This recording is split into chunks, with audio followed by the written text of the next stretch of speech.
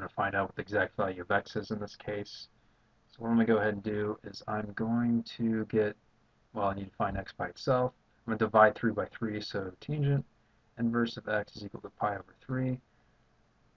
And then I'm going to do x is equal to the tangent of pi over 3.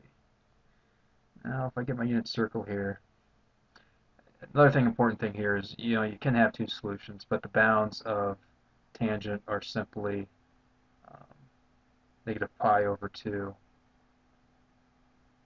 to pi over 2.